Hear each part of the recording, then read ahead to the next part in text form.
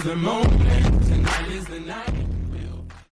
Taking a look at inverse finance on the live stream, replying to a subscriber, I'm eyeing this project, any potential left? Well, if you're eyeing this project, then you're eyeing it at literally the lows.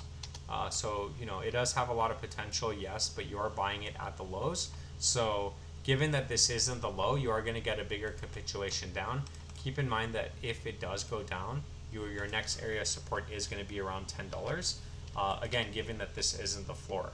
Unfortunately, with coins like this, you have to really take into consideration that since we are at the all-time lows, or I guess recent lows, right? Yeah, recent lows. You do have the potential of breaking the floor and capitulating harder. However, back up to its all-time high, it is a high-risk, high-reward because it is 40x back up to its all-time high.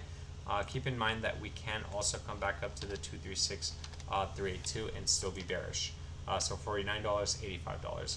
Once $85 does break, then you do have a shot at the bottom, and the inverse finance bull run will officially start. But until we break this resistance, there's nothing bullish about inverse finance, and we have to look down and hope that the floor holds at 20. Otherwise, you are looking at the next area of support at $10. No financial advice, just my opinion, and I'll catch you in the next video.